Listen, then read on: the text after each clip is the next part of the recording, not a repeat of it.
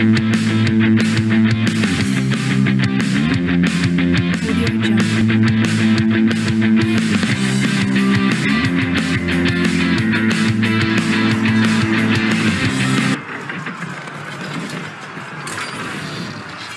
Wargamers. Welcome back to Purple Druid Presents Wargame Culture.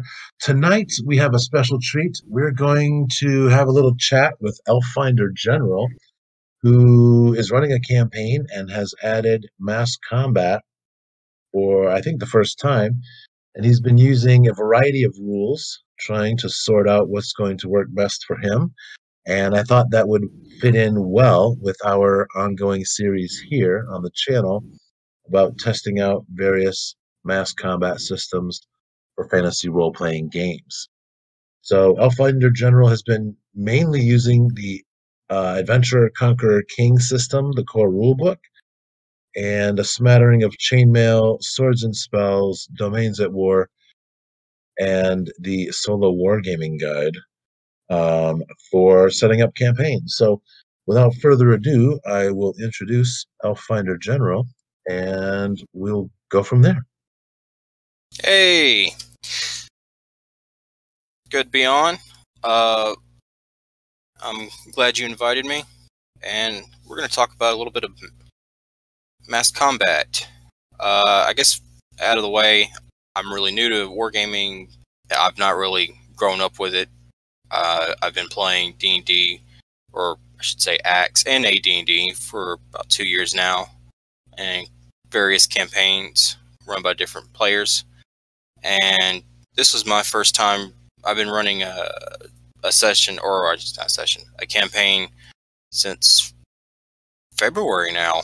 And while I have kind of ran some mass combat twice before, this is the first time where I think it's really kind of just clicked in my game, and just to see what that does to your game and how that can change it.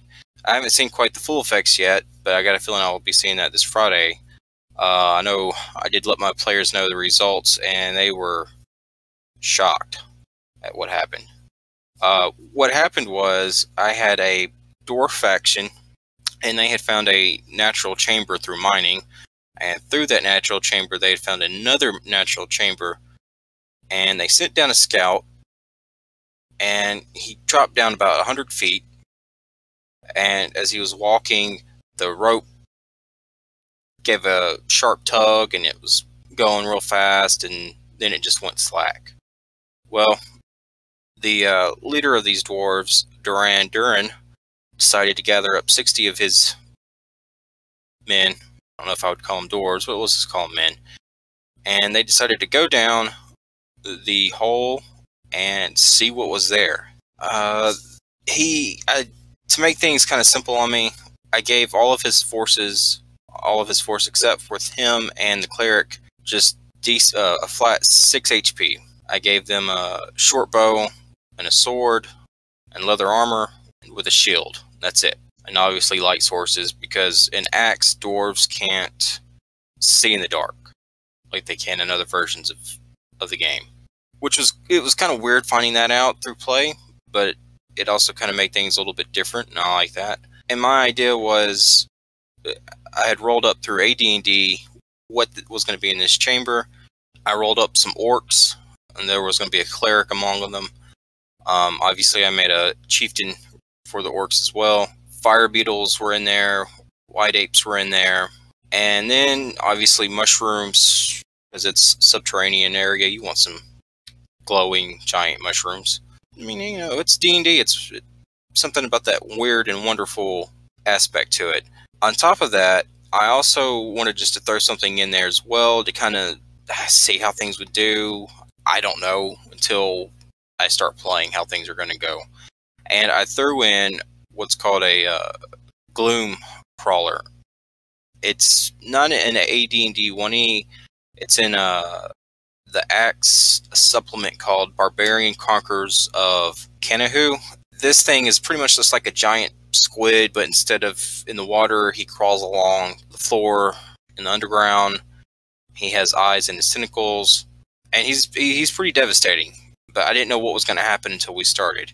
And as far as the orcs go, there were about 30 in number, except for the orc chieftain and the orc cleric, or I guess in this version it'd be a shaman.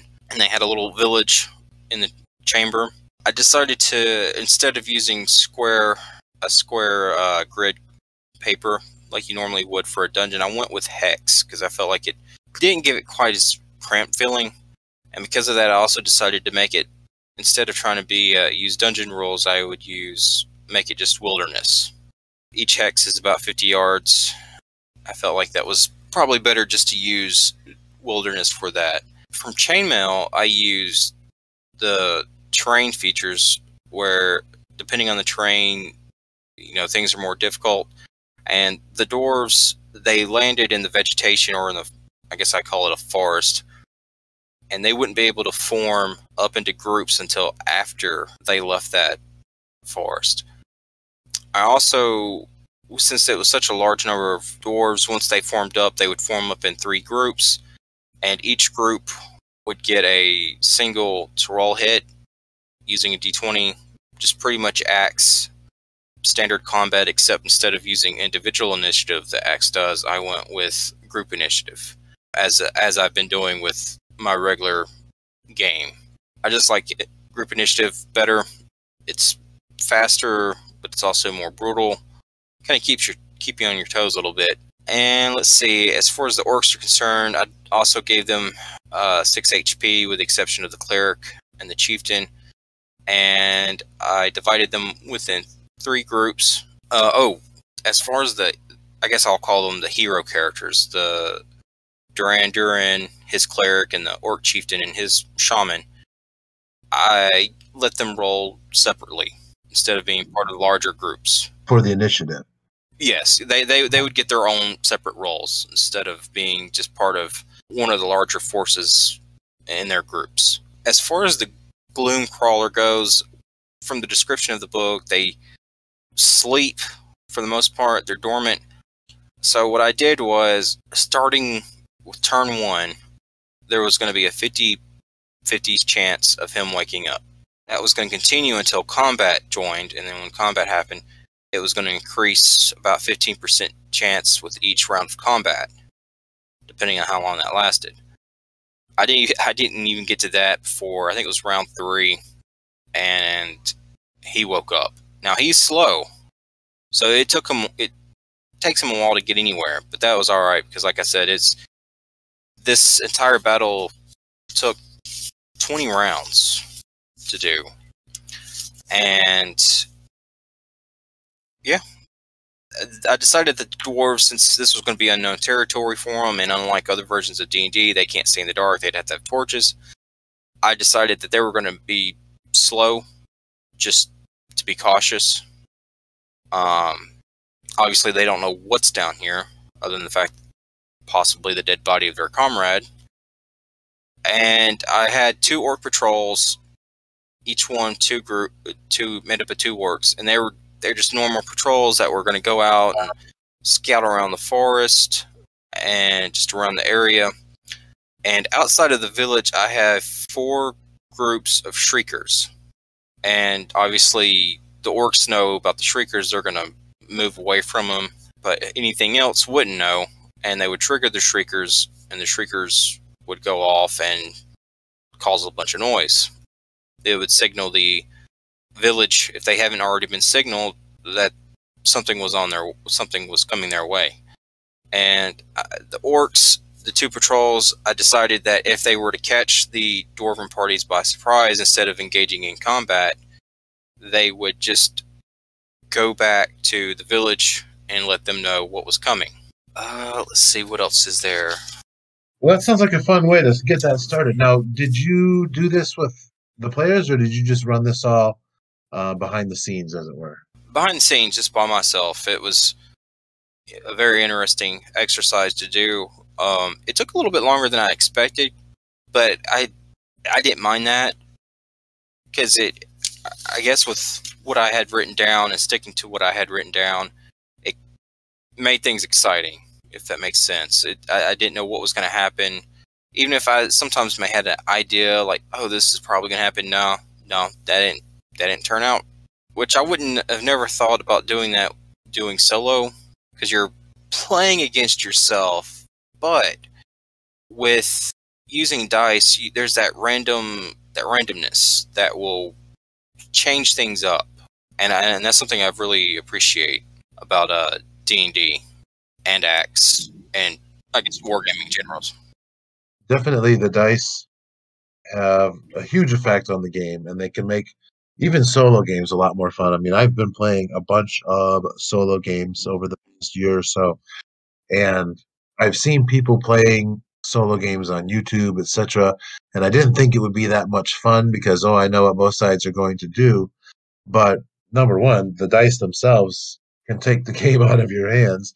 And then number two, Oh yeah. if you really don't want to know what's going on, like you saw in the solo campaigns book, there are some different tools that you can use for, setting up those choices and kind of letting an AI, as it were, make choices for you, and then you have to roll with them and make the best for both sides. The AI Yep. or the list may make selections that you would not have made, but then you have to implement those, and it can really stretch your imagination. It does. And there were two other things with the orc force. Even though they had a smaller number, I gave them, as long as they were going to stick to their village, I would give them a +2 on to hit and for morale. And also, once whatever opposing force, in this case it'd be the dwarves, were to reach their village, they would let loose some captive fire beetles, giant fire beetles that they have, that they, I guess, harvest, use like sheep or cattle, and 4 white apes that they keep. And the white apes, I gave 20 HP each. The fire beetles, I gave, I'm thinking maybe 8 HP. And there was 20 of those that they would use. And if things got real bad, I would have it where the orcs would take their women and whatever children they have and survivors, and there's a tunnel underneath the temple that they've made that would lead to down below, but it was only going to be like a last resort. I also, in case the women had to fight, the female orcs, I should say, if they were to have to fight, they would only receive just 1 HP, so that way any attack would just kill them off, because they're not really fighters. And just to make things simpler and easier to keep up with. Just like why I gave the regular orc force 6 HP and regular dwarf force 6 HP. Once the orcs were alerted, how did you did you draw out those forces on a map? Did you push index cards around? How did you manipulate the forces? Was it in your imagination, or did you make some sort of representation on the table? The hex paper I've got that I drew the map on, I just drew on that. I didn't even really have to use a ruler because it's already kind of, I guess you can say, measured out. So all I did was just draw arrows. I would put initials down for each force because I didn't really have room to draw a large force of each group, so I just used the initials, like the dwarf force group 1, whatever, orc force, orc patrol 1, orc patrol 2, the Gloom Crawler. I would just write, GC, OP, DF, and I would draw arrows down to where they're moving. Now, that's pretty much about it. I mean, I would like to get a good sized table and push stuff around, because that's, I have to admit, I always like that even as a kid. But it's just working with what I have. I think it turned out okay. I think it's important, though, whatever you use, whether it's wargaming or D&D, you have to keep up with what, the strict time records. You have to keep that, and what Gygax said. Well, I think that also applies to something like mass combat, where you need to really keep up with where everything is, to keep it as fair as possible. Oh, definitely, absolutely. Even if you're just playing, solo like me. And that way you don't forget. You're not second guessing. Like, did I move him here, or was it here? No. And then I would also write down for each turn on notebook paper. I've got 2 pages of it, front and back, on each one. I was almost thinking I would have to get a 3rd sheet, but I managed not to. and that also kind of kept me in line, making sure I'd stick to what I had written down rule wise. So you didn't forget anything or leave anything out, No, and then look at it later and say, "Oh man, this would have changed the whole battle. I forgot yeah. to do this." There were a couple of times where, when they, for an example, when they came across the white apes, they managed to kill 3 of them, and that left 1 of them alive. And I did forget about that single white ape for a couple of turns, but only because of the main dwarf force engaged the main orc force. And I had, a shaman. He was, I think he cast there's a spell, an axe called Holy Chant. Dwarf Cleric didn't get a chance to cast anything. He got killed fairly early on once they engaged the orcs. Duran, he got killed not long after that. I think he the first combat he did with the orcs, he got nearly half of his HP taken down, and then a few turns later, he was done for. Which kind of surprised me. I like I said, even when you're playing with yourself, and even if you're using kind of cobbled together makeshift rules like I was, don't expect things just to go a certain way. Once the dice hits the board or hits the table, whatever you're using, everything's out the window. Oh yeah, yeah. Oh, we'll see, and that is the fun part about not playing out a story, but instead playing out a scenario. You take a situation and you say side A is going to do this and side B is going to do that, and we'll roll some dice. Yep. And find out what happens. And that way you're not trying to act out, a script or anything like that. Like you said, it turned out a way you didn't expect. It was exciting. It was fresh. It was new. So that's really cool. I look forward to hearing more about future battles, especially if you settle on a rules format that works for you. Oh, absolutely. And I would also really love to hear about if you decide to, or if it happens in a session where you get a chance to run a mass combat, because your players are traipsing through the wilderness and they encounter a patrol of 70 something orcs, because that would be a lot of fun. I've done that, live combat. We both, I think, were involved with that in the other ACKS campaign where we got waylaid by some bandits. So we did a small mass combat there. But yeah, it's fun to do these in a session as well. What would you say was the most unexpected or surprising part of this combat? 2 things that kind of surprised me on this was that the giant fire beetles really weren't all that effective until later on. Early on, they just kept missing and missing. And with 20 of them, I divided them to 2 groups. Each group would get 1 hit. And so, if they hit, I think the damage for fire beetles was 2d4. You multiply that times 10. That's a good bit. That surprised me. And the Gloom Crawler surprised me. Because what happened was, eventually, the Dwarven force, what was remaining of them, I'm thinking it was 8. The orcs took a good hit. They were down about half. But the dwarves, they finally retreated, and pretty much right into the arm, or I should say arms, of the Gloom Crawler, because he has like 10 of them. And if you've read the stat block for that, it's a nasty piece of work. He pretty much wiped them out, the remaining ones, in 1 go. And that surprised me too. Him and the dwarves met at the same time, and that was it. You win some and you lose some, don't you?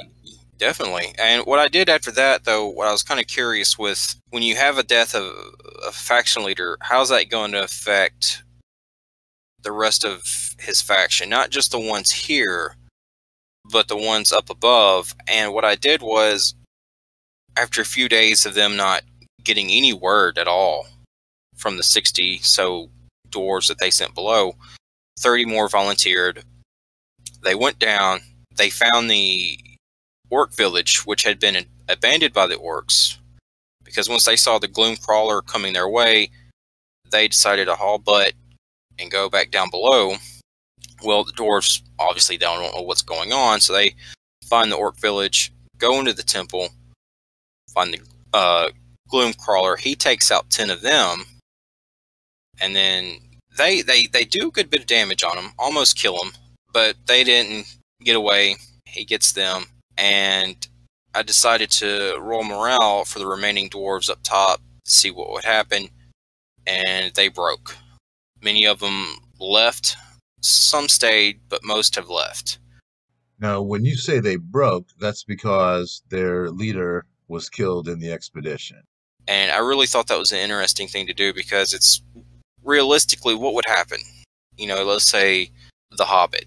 You know, when Smaug, he comes in, and yeah, he kills a lot of dwarves, but once he kills, they're forced out and they just kind of scatter. They don't just stay in one group anymore. And that's kind of, I wanted to see if what would happen. So I just rolled the dice, and there you go. Now you have a whole bunch of groups of dwarven refugees straggling around in the wilderness in your campaign. That's awesome. That's a lot of fun. You could definitely have some fun with that, I'm sure. Absolutely. Or my players will. See how they handle the situation. Or don't.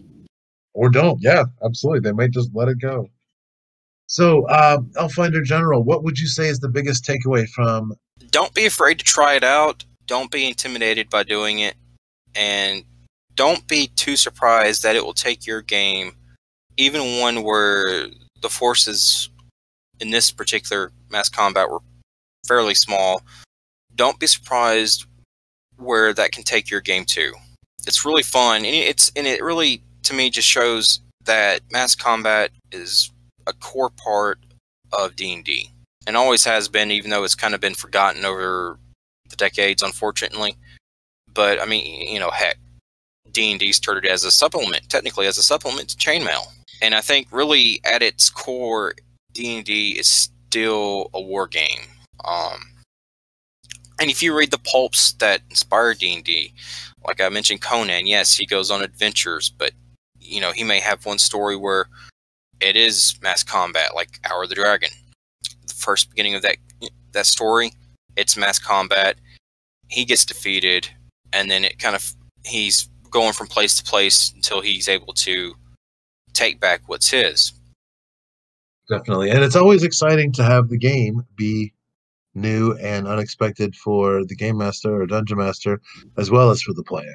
Don't think, oh, mass combat, that's something you do later level. No. Don't be afraid to do it now. You can easily do that now. That is a great point. One of the interesting things about mass combat and incorporating this into your game is how it can change the course of political interactions and interactions between players and NPCs, right? Absolutely. For instance, I had a player who's going to come up to the dwarf faction. They call it their little kingdom is Arcadia.